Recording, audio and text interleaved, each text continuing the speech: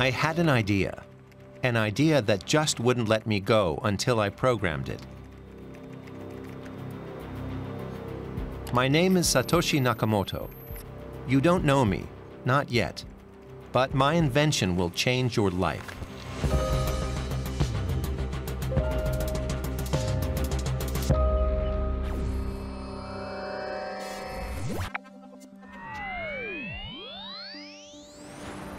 By linking all computers, our lives were digitalized, reduced to a set of data that need only be collected and analyzed. Every word, every gesture, every transaction. The internet was transformed from a window onto the world into a means of control. A new economy was emerging. We would be its raw material. This new world would upend everything: our communications, our rights, our privacy. In the era of self-styled promotion, privacy is a revolutionary act, regardless of whether there is something to hide or not. Privacy is not secrecy. A private matter is something you don't want the world to know. A secret is something you don't want anybody to know.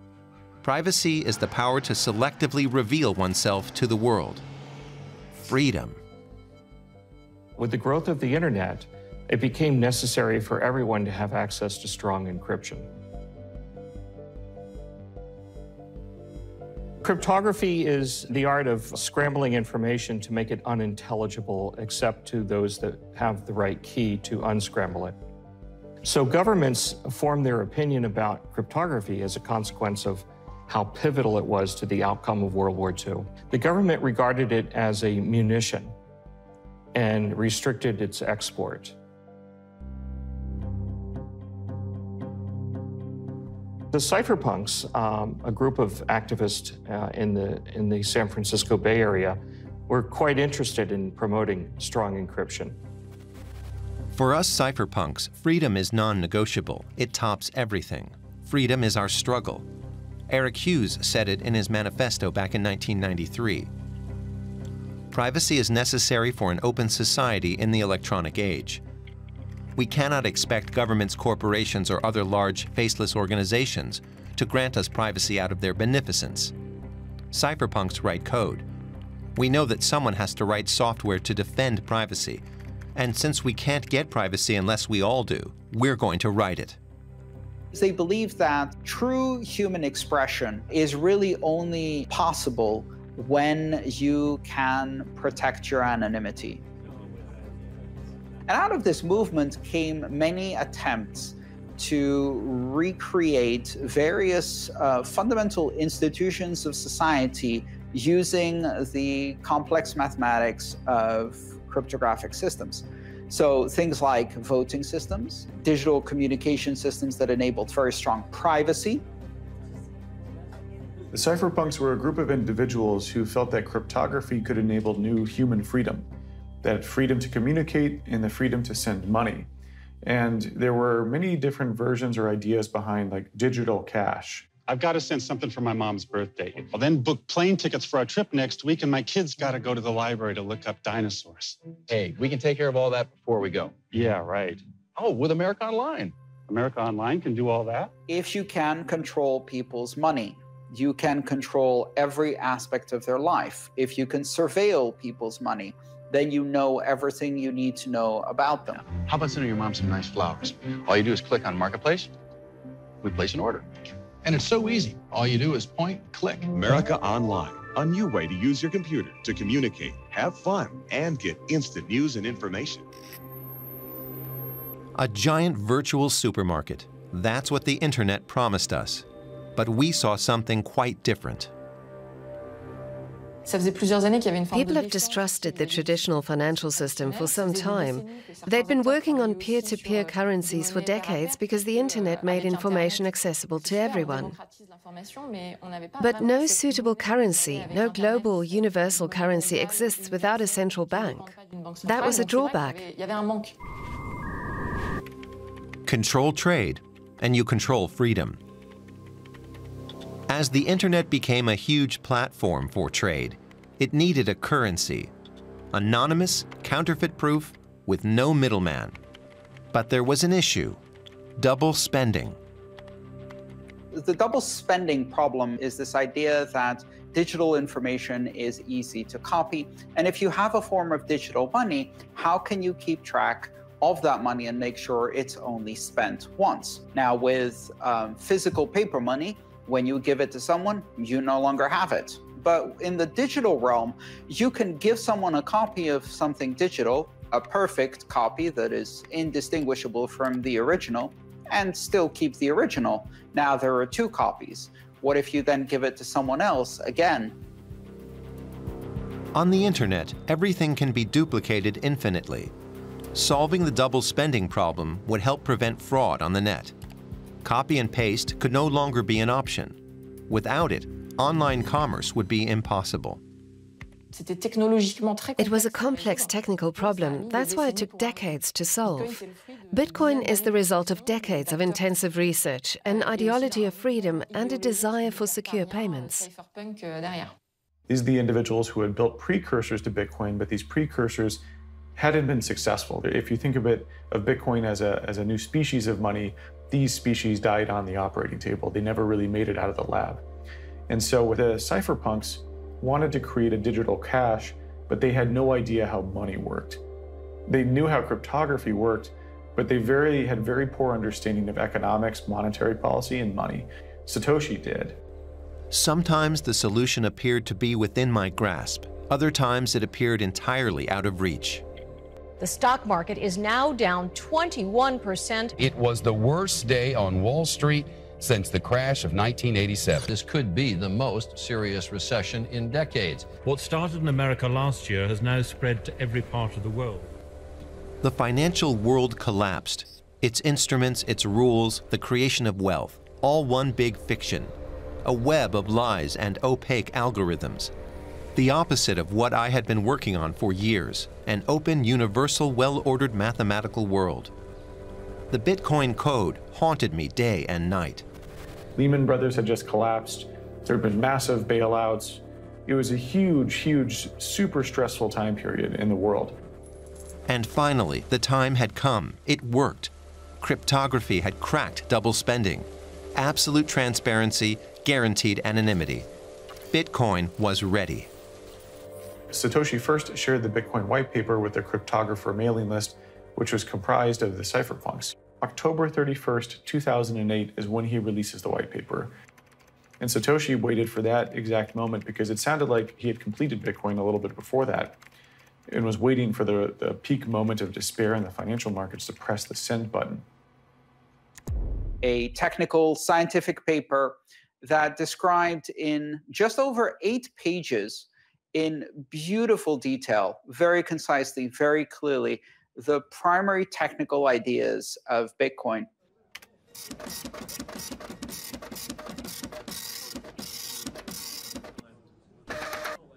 The first people that heard about Bitcoin typically scoffed at it. They thought it was a joke or they didn't think it was going to work.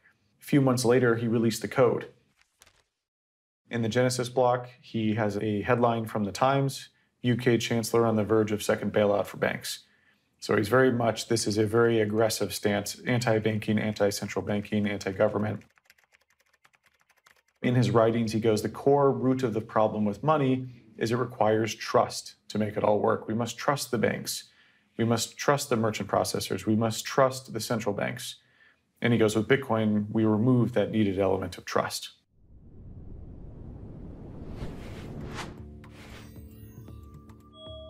Bitcoin's network wasn't in a state of too much testing for that long of a time. It was in a state of like a very active development and in production.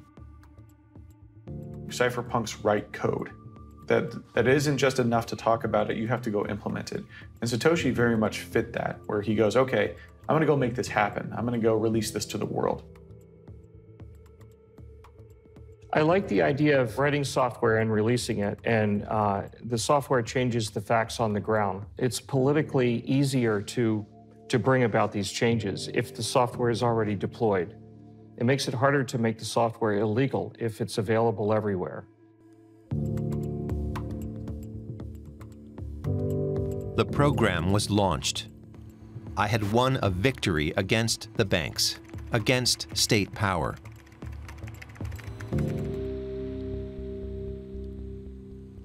I had to be careful in the early days. I had a few allies, but it was a minefield. A handful of disciples does not make an army. Bitcoin was easy prey. Bitcoin certainly wasn't 100% perfect right off the bat. There were a few bugs, few flaws. From a network perspective, it very easily could have been crushed by, a really motivated attacker. But luckily that didn't happen. I think most people dismissed Bitcoin, and governments included, dismissed Bitcoin as silly money for a long time, and most governments still do. What is the value of a new currency? It was valued at what it cost to produce it, $1 for 1,500 Bitcoins. Trust would then follow. Late 2010 and 2011, there was a few OTC markets where people would essentially on the forums be like, hey, I'm selling 10,000 Bitcoin, and someone go, cool, I'll buy it for $10. It didn't immediately become a currency, and it's still not clearly a currency. To me, it's just becoming a currency. Not because the government says at some point, it's a currency, but because more and more people are using it as a currency.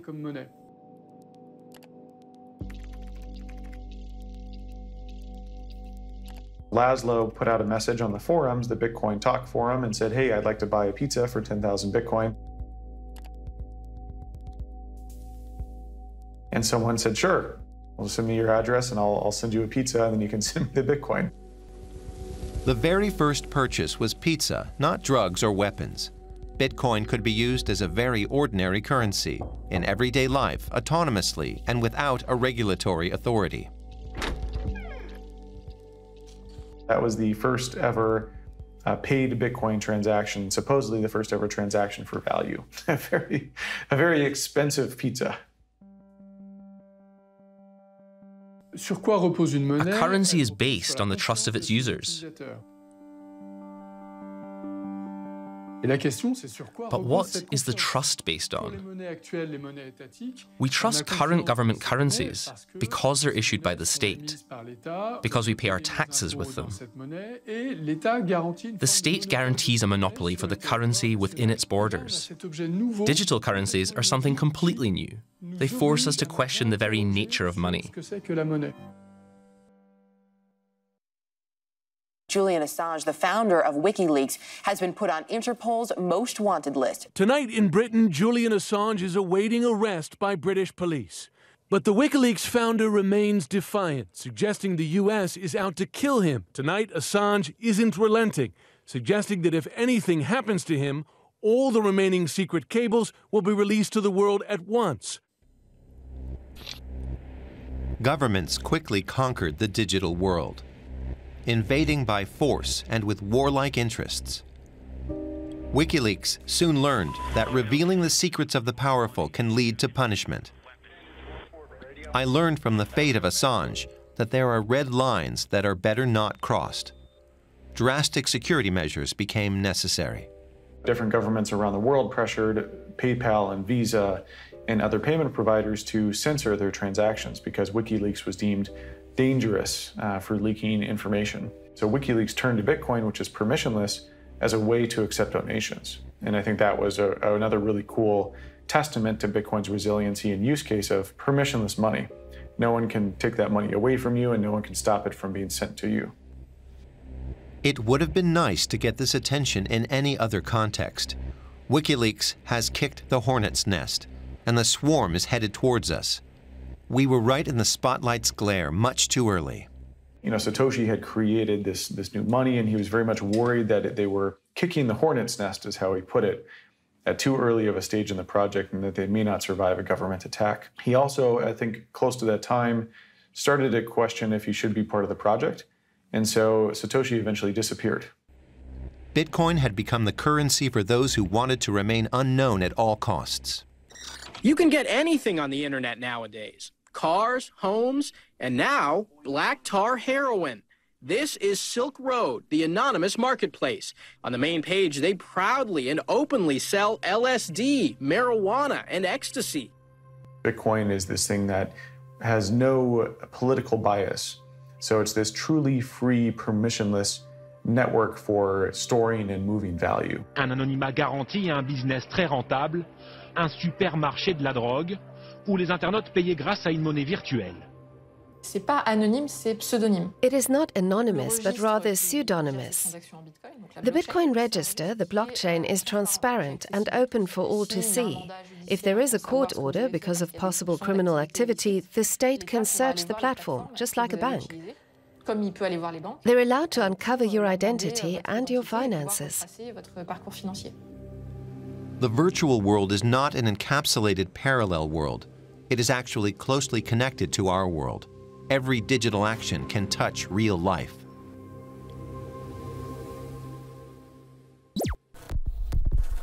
Donc là, on voit que ça a l'air d'être un stéréo player à $70. Mais à l'intérieur, du papier bulle et bien caché, un revolver 38 spécial, l'arme achetée sur le site. You know, it was a huge revelation to me that it could survive something even for an illegal use case, which meant that its protocol must be really, really robust and sound. This is before I completely understood how it all worked.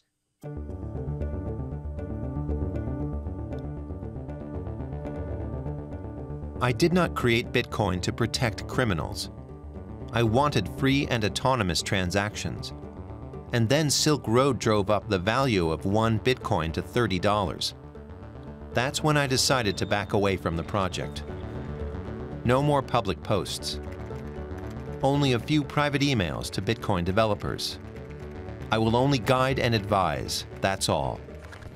Why did Satoshi disappear? I remember he disappeared after Gavin Anderson came back and said, hey, I just had a meeting with the CIA. They wanted to talk to me about what Bitcoin is. I got an email in April 2011 from Gavin Andresen, one of my programmers. He had accepted an invitation from the CIA to talk about Bitcoin. Satoshi never wrote an email ever again. That was it. Gavin knew nothing about me, not a thing. But I made a radical cut anyway. I didn't want to take any chances. I knew they would do anything to find me. But I knew they wouldn't succeed. The program didn't need me anymore.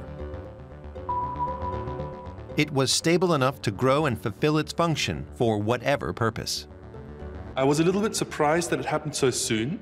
I would have thought that he takes a bit more leadership in the project. I think Satoshi understood, and this is why he stayed pseudonymous. He knew that if there was a human behind the project, that would always be a weakness. No one is responsible. That makes Bitcoin less vulnerable to attack. There is no one to prosecute, attack, arrest, or convict for founding Bitcoin, or for having power over Bitcoin.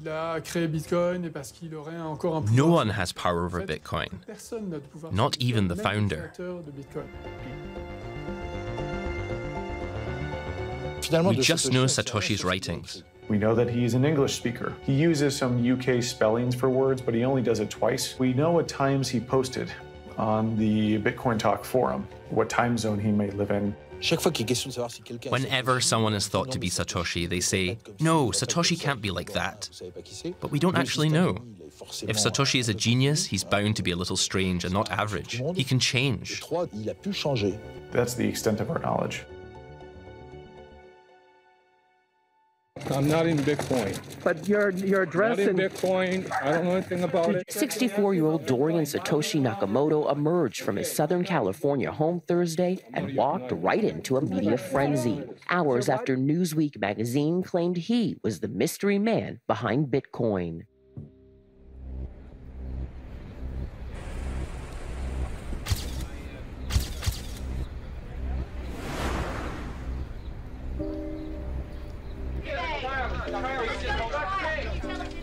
Yes, I was around in those times, but I was very annoyed with the Newsweek research.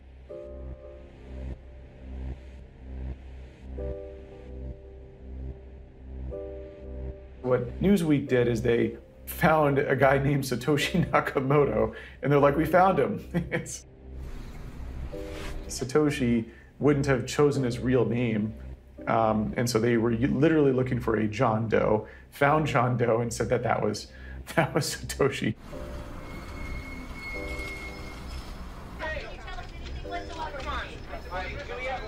It's very poor journalism because they went to his home, they kind of harassed this guy, and so he was put under the spotlight, and he was just a very quiet dude. He didn't really want to be found. So it was a very uncomfortable position for him and very unethical on Newsweek's part. The main reason I'm here is to clear my name that I have nothing to do with Bitcoin, nothing to do with developing. I was just an engineer doing something else.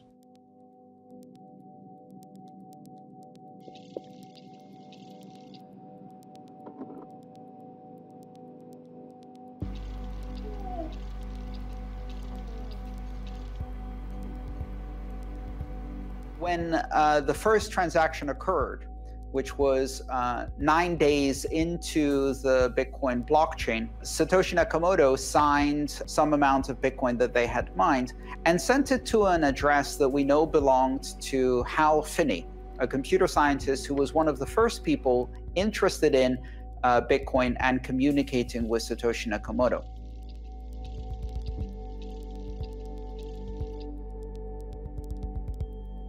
Hal had built reusable proof of work. He had kind of built some of the key components that enabled Bitcoin to be successful. Satoshi was asking for help in terms of people needed to help him get it all built and help mine it and kind of incept it. And so Hal and Satoshi worked together, and Satoshi sent him the first ever Bitcoin transaction. Only an autonomous system can be free, and Hal understood this. Bitcoin isn't just a digital currency. It's a means to absolute independence.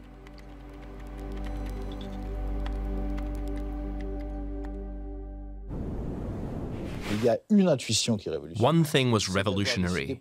It was determined in the spirit of absolute sovereignty that the costs of maintaining the system would be paid with the currency of the system. Bitcoin is the new gold, digital gold. Like with gold, the quantity of Bitcoin is limited. Like with gold, the more prospectors there are, the more difficult it is to find them. What's mining? It's a big question, you know. It's an industry and it's a bit of a philosophy also, but most of all, it's like the cornerstone of Bitcoin technology. It's a currency system, right? So in the currency system, you either own currency or you're sending it. That's pretty much all you do with currency, right? And how you would usually build that into a computer system is that you have a database. And this database lists like who owns how much money. And when someone wants to send money, you just change the database. But if you want to do it in a decentralized way, like Bitcoin does it, all the participants in the Bitcoin ecosystem store a copy of the same database. And when someone wants to make a transaction, which is to change the database, then he has to coordinate with everyone else to make sure that everyone agrees that this is a kind of okay thing to do. It's more difficult to hack 20,000 or 100,000 computers to modify the database than to hack the computer of a single bank.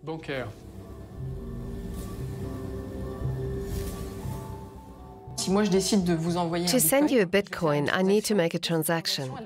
This takes place in a transaction group and is done by Bitcoin miners.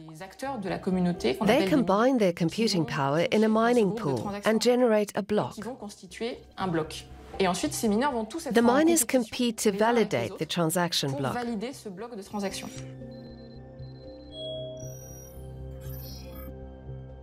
The network kind of creates a very complex mathematical riddle that someone has to solve in order to progress the blockchain, to create a new block in the blockchain. You have to try all the combinations. If it were a coin toss, you'd have to throw a tails 90 times in a row. That would be impossible in a lifetime. That's why you have to repeat it billions and billions of times. It's not a complicated problem. It just has high material and energy costs.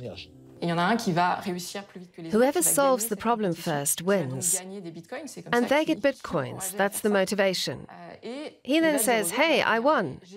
The others say, okay, then validate the block. The block is added to the chain. That is how the transaction is validated, and you get bitcoins from me.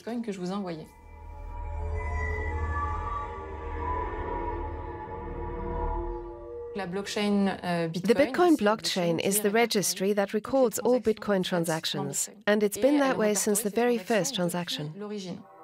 The more time passes, the more a transaction is secured by previous transactions.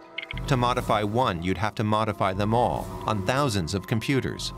The system is not flawless, but almost. Mining is very important to ensure the security of the system. No one would invest this much energy unless they were confident that all transactions in the block are legitimate. The block can't be validated unless all transactions are legitimate, and the cost and effort would be in vain. The miner would have invested money and energy for nothing. Monétaire, financière et énergétique, il a consenti. I trust the Bitcoin system, but I don't trust my neighbors, and I don't trust the miners, and I don't trust the transactions that I see, and I don't trust the blocks that I see. I verify everything, or rather, my computer does. And because everybody's verifying everybody, and because nobody trusts anybody, we can all trust the ultimate result, because it's been checked by so many thousands of computers, because it's so difficult to tell a lie on the Bitcoin network. When it comes to guaranteeing the value of Bitcoin, it is more sound than the gold standard. Bitcoin does not depend on anyone. It's supported by an entire network. There's no central bank. It's a transparent, dispersed registry that can't be attacked. A system so widely distributed can't be stopped, can't be captured. It's a fortress. It does require a lot of computing power. That's why miners invest in special hardware, graphics cards, servers, etc.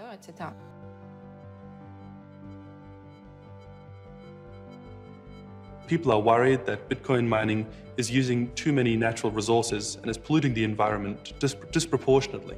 Of course, they're right. Sure, it's using power, of course. It's not a free resource. But we have to see it not only as a cost, but we have to see it as an investment. We're, let's say, spending all this power and energy on Bitcoin. What are we getting? Protecting privacy has a price, a high price. Cryptocurrency opponents pretend not to know that the entire digital world lives at the expense of our planet. Every virtual act leaves traces in the form of digital pollution. I'm not just talking about my program. Much of our life takes place online. Bitcoin is as useful as social networks and streaming services, and it will stay that way.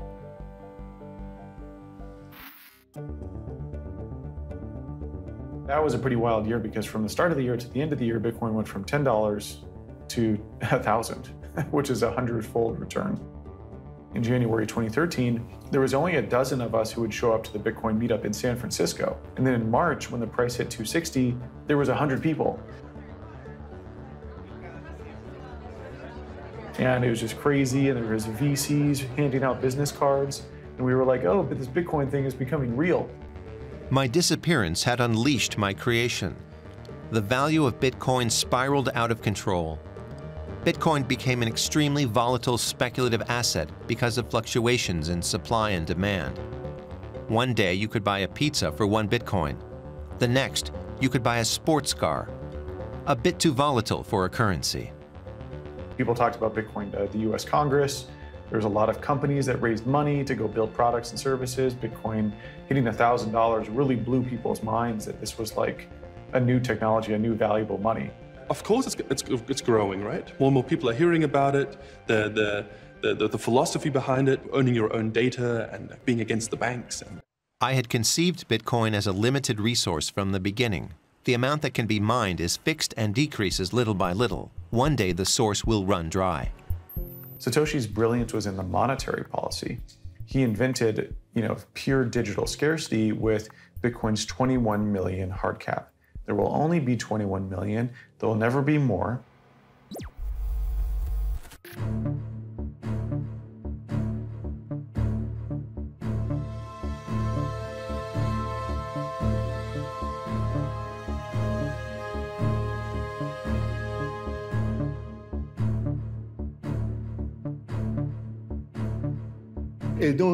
He's one of the richest people in the world, and he's anonymous.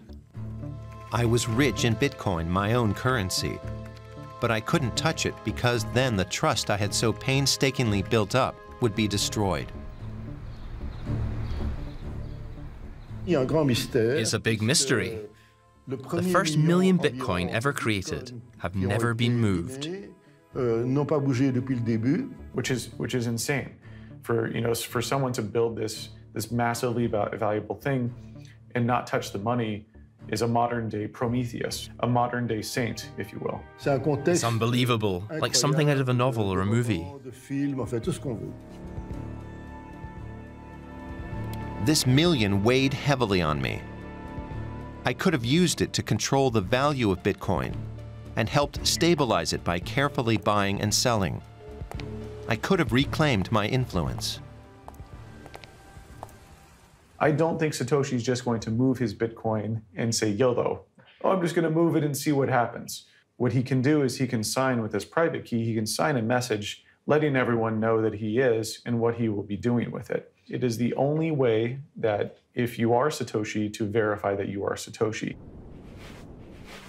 This Bitcoin million was the only way to prove I was Satoshi. If I used the money, I would reveal myself. Was now the time? So I'm going to do this once, and once only. I'm going to come in front of the camera once.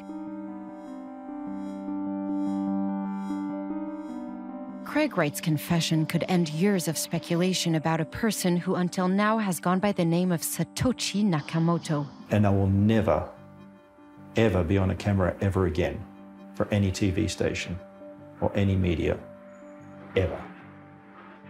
To support his claim, the Australian entrepreneur demonstrated he had access to blocks of Bitcoins known to have been created in the early days of the digital cash system. I'm about to demonstrate a signing of a message with the public key that is associated with the first transaction ever done on Bitcoin. I helped someone who would be there prepare. He was a cryptologist, but the demonstration was made to convince journalists, not cryptologists. That's where it went wrong. Opportunism knows no bounds. The pursuit of fame, vanity, anonymity is the price of my freedom. Anyone who claims to be the inventor of Bitcoin is lying. Some people will believe, some people won't. And to tell you the truth, I don't really care. Maybe I should rephrase that. There have been some that claim to be the inventor of Bitcoin, but they're not. I don't want money, I don't want fame, I don't want adoration. They're absolutely, positively not the inventor of Bitcoin.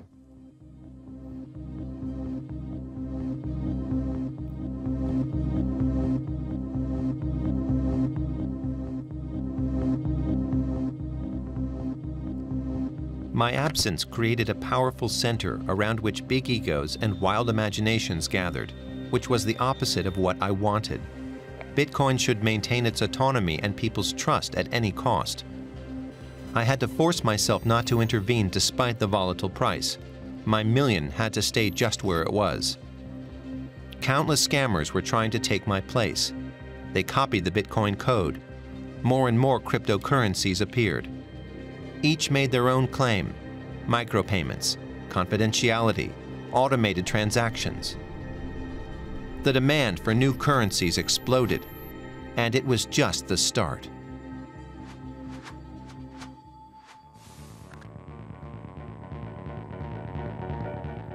People are looking at Bitcoin, seeing how it's exploding in price, and they think, oh, you know, I really missed out on this one.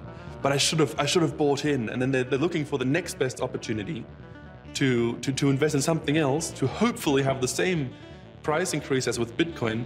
And ready for those guys are the altcoins. Faster, more anonymous, more energy efficient. Everyone wanted to create a new, better Bitcoin, and to replicate its meteoric price in the process. The total market value of all cryptocurrencies at the beginning of 2018 was $800 billion. $800 billion. With my Bitcoin million, I joined the top 50 richest people in the world. My net worth was 44th, my virtual fortune. In 2017, And previously to that, in 2014, we also saw the emergence of many other competing systems that are trying to capture the magic of this idea and either are genuinely trying to make new things with it, or in many cases are fraudulently trying to capture the enthusiasm without any substance. With Bitcoin, you can't make thousands of transactions per second, and you can only plan transactions approximately. This is where other cryptocurrencies have tried to improve. To do so, they had to make concessions in the areas of security and complexity, because you can never have everything. I gave the world the weapons it needed to protect privacy, but in doing so, I also provided a tool to those who wanted to tap into our data. Hungry for power, they use money as a means for absolute domination. Privacy has two great enemies, the internet giants and governments. Governments now are also proposing money from a digital central bank. These currencies would be issued centrally and based on debt, as they have forever. But there would be one difference. Digitalization would rob cash of a key property: anonymity. State entities, especially totalitarian states, would love to have cryptocurrencies for more control over citizens' privacy and the economy. And attempts by democratic states in Europe to create digital currencies also have similar goals. Not totalitarian control like in China, but they follow a similar logic. Il y a quand même une logique similaire. One payment method becoming increasingly important in Europe has long been used in Asia, especially in China, paying by smartphone. In the West, we use Facebook, WhatsApp, separate online banking, online newspaper subscriptions, etc. The Chinese model combines all of these. It's all unified in a country notorious for showing little respect for individual freedom. This means that the state knows everything about people's lives. This is possible because everything is dematerialized and has digital traces. Électronique.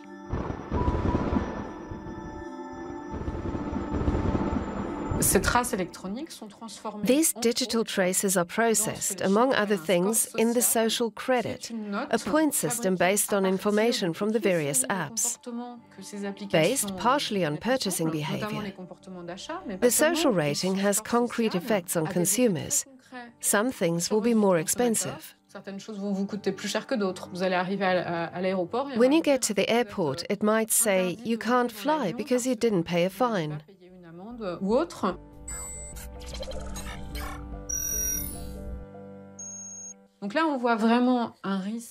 Using these technical capabilities for surveillance is a major threat to privacy and individual freedom. They are expanding their power at the expense of your privacy, your freedom. An ultra-centralized, opaque, traceable digital state currency that uses your data against you. That's precisely what cypherpunks had always feared, a nightmare. Understanding that the end of privacy is coming is one thing. Witnessing it is something else entirely. What's surprising isn't that China is building a totalitarian financial surveillance system. They are a totalitarian society. What is surprising is that European authorities and American authorities and Japanese authorities are also considering, and in some cases gleefully anticipating, the eradication of cash and the ability to do surveillance and control of all financial payments from every point to every point. How totalitarian a state has become could now be determined by the maturity of its digital currency.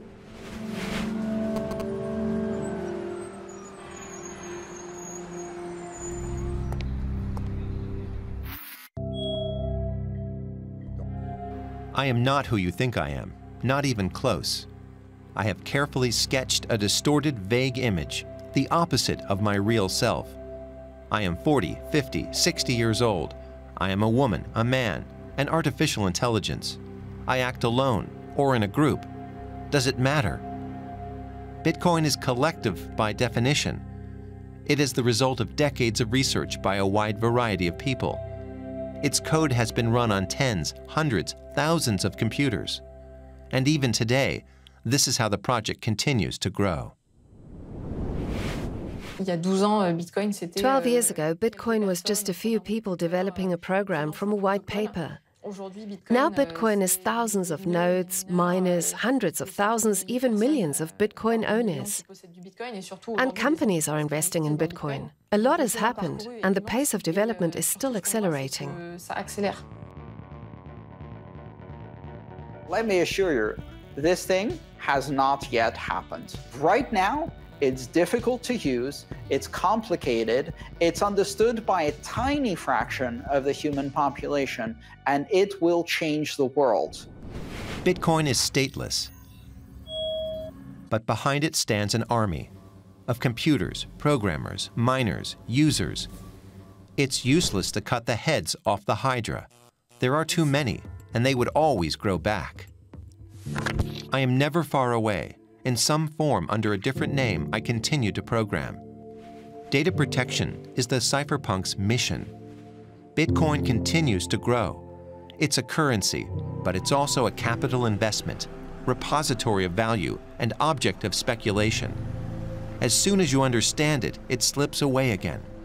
I, Satoshi, wanted to create an alternative to the banks, to the states, and the faceless mega companies. Freedom has to be fought for over and over again. That's what we're fighting for.